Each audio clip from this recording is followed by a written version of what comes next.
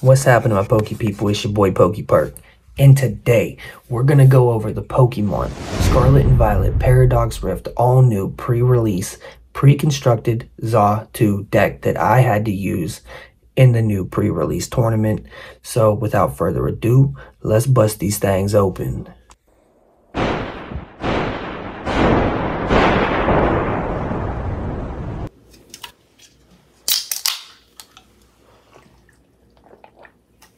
Phenomenal. Alright, so as you know, in a building battle, you get 4 packs, a 40 card ready to play deck, and a code card for the TCG Live. Well, I'll put the video link at the top for the packs that I did, but I ended up getting the Xatu deck. So you get a Xatu. Oh, I'm throwing cards. You get the Xatu, Espathra, Flittle. We're just going to set the cards out at first. Ultra Ball, Xatu. We'll put the energies right there. And all the trainers over here. Elekid. Some fire energy. All the energies will go together. All the trainers will go together. Got another Espathra. Got Xatu. Energy, energy, energy. Mela, energy, Tulip, Youngster, fire, psychic, psychic, Yak or Jacques, however you want to say that. We got the Chi-Yu, fire, Magby, Chi-Yu, fire, Xatu, Flittle, Megagoza, psychic, fire, Parasol Lady, which I've pulled in Japanese, the SIR. Iron Moth. Earthen Vessel. And 2 more fire energy. Alright, so you get 1, 2, 3, 4, 5, 6, 7, 8, 9, 10, 11, 12, 13, 14, 15, 16, 17 energies. 17 energies in a 40 card pre-constructed deck. Alright. Earthen Vessel. This is a new card for the ancient Pokemon. You can use this card only if you discard another card from your hand, search your deck for up to 2 basic energy cards, reveal them and put them into your hand, and shuffle your deck. Now, this is like an energy expediter. Not bad at all, because Xatu can put an extra energy per turn, which is really cool. Parasol Lady. Shuffle your hand into your deck, then draw 4 cards. If you go second and it's your first turn, draw 8 cards instead. That's awesome, especially if you don't like your hand. Megagoza. This is a stadium card that you can use. Once during each player's turn, that player may flip a coin. If heads, that player searches their deck for a Pokemon. Any Pokemon, reveals it and puts it into their hand. Then that player shuffles their deck. Very, very useful if you're looking for your attack card or your supporter card that you need to win the game. Yak. Search your deck for up to 2 evolution Pokemon, reveal them and put them into your hand, then shuffle your deck. Very cool if you can't find the Xatu or the Espathra, it's not coming out for you. Shuffle your hand into your deck, then draw 5 cards. That's Youngster. Also very good if you can't draw anything good. Tulip, which you need for Espathra to make it hit harder. Put up to 4 in any combination of psychic Pokemon and psychic energy cards from your discard pile into your hand. Your hand, that is awesome. Can be very clutch. Mela. Only if your Pokemon was knocked out during your opponent's last turn. Attach a basic fire energy card from your discard pile to one of your Pokemon. If you do, draw 2 of 6 cards in your hand.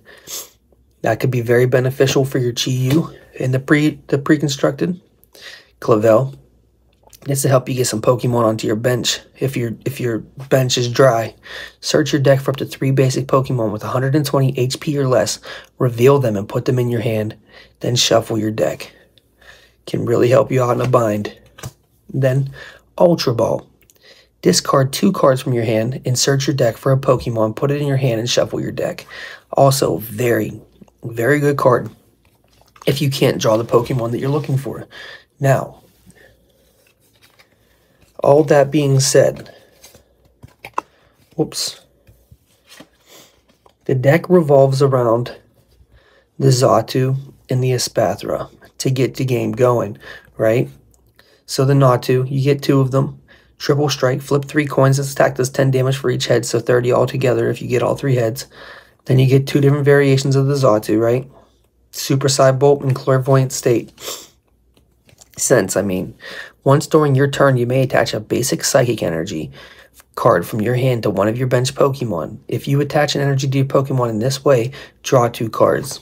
That's where that Earthen Vessel comes in, where you can search your deck and for 2 basic energy cards. Can really help you out a lot because you can attach an extra to one of your bench Pokemon, and that doesn't have to be in your active spot to use the ability either, just so you know. And then next, for our other Psychic Pokemon, we have Espathra and Flittle. Now Flittle being the basic, the attack's Psychic. The attack does 10 more damage for each energy attached to your opponent's active Pokemon. But in a pre-release, it's not going to be too many. And then we have Espathra. And that's why I said the Tulip was needed, because Glittering Eyes. If Tulip is in your discard pile, this attack does 70 more damage. That's 140 damage at a pre-release. And that can really hurt, because not many Pokemon at a pre-release have more than 140 HP. Right? But its ability is also awesome. If you still need to attach an energy to it for the next turn, well, if you evolve Flittle into Espathra that turn, and your opponent's until your opponent's end of their next turn, they can't attack you or use an effect of an attack on Espathra until the end of that turn. Really beneficial, because it's basically like you get a whole extra turn and they can't do anything but attach energies. Really cool. Okay, and now we have our baby Pokemon that don't need any energies to attack. So first we have Magby. Yes, it only has 30 HP, but it can hit for 60, even if it's knocked out. So Scorching Heater, during your opponent's next turn, if this Pokemon is damaged by an attack, even if it's knocked out, put 6 damage counters on the attacking Pokemon. Well, if you're trying to sacrifice something to build something, Magby's the way to go, because he's going to deal damage in the wake. And then Elekid, Crackling Shot, no energies. This attack does 30 damage to one of your opponent's Pokemon. Don't apply weakness and resistance for bench Pokemon. So, that being said, you could do 30 damage to any of your opponent's Pokemon in play, including their bench. Okay, and then Iron Moth, the future Pokemon. So, its ability, Thermal Reactor. Once during your turn, when this Pokemon moves from your bench to the active spot, you may move any amount of fire energy from your other Pokemon to it. So say you have your 3 Chi-Yu down and you got all your fire energies on it, but Iron Moth's in your active spot, like just moved there, you can move the fire energies from the Chi-Yu over to Iron Moth. Very cool. Heat Ray, 3 energy. That's why that makes that ability so much more better. During your next turn, this Pokemon cannot use Heat Ray. So that sucks. That's not very good, but this can be your knockout Pokemon to win the game. You know what I mean? And then Chi-Yu, you get 3 of them right here. These are what's going to help you out in a bind. Say you only have, like, you're down to like your last 1 or 2. Chi-Yu can really hit hard. All right, Flare Bringer. Attach up to 2 basic fire energy cards from your discard pile to one of your Pokemon. So you can't attach one to one and one to the other. It has to be the same one. Usually you're going to pick Chi-Yu, right? Or if you have the Iron Moth down there, you can pick Iron Moth. And then we have Mega Fire of Envy. It does 50 plus. So If any of your Pokemon were knocked out by damage from an attack during your opponent's last turn, this attack does 90 more damage. So that's hitting for 140, right? So that attack can be beneficial if like you sacrificed your Elekid or if you sacrificed your Magby, right? Very cool. Sorry, I got the sniffles.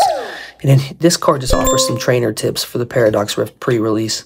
So it's telling you that about the Chi-Yu and the Espathra right here. Chi-Yu is a great mid to late game partner for any Pokemon, offering up to 140 damage for 2 fire energy as long as one of your Pokemon was knocked out during your opponent's last turn. This is enough to knock out most Pokemon your opponent can throw your way. Chi-Yu will be at its best when you're looking to take your last card or 2. You ain't lying. Your boy still lost. It's alright though. And then Espathra. Usually the best play is to evolve your Pokemon as soon as you're allowed to do so, but Espathra has a unique ability called Stance that protects itself from all damage from and effects of attacks from your opponent's Pokemon until the end of their next turn. Like I said, make sure you're ready to attack with Espathra on the turn you evolve it into to get the most out of Stance. You'll even find a Tulip in your deck to help Espathra do tons of damage. So what they're saying is if Tulip's in your discard pile, you evolve Espathra, or you evolve Flittle into Espathra, and you attack their active Pokemon, knock it out. They send another Pokemon out, they still can't hit you till the end of their turn. So then you attack that one, knock it out. That's 2 prize cards. But hey guys, listen, hit that like, drop a comment down below, subscribe to the channel with notifications to support yo boy. Peace.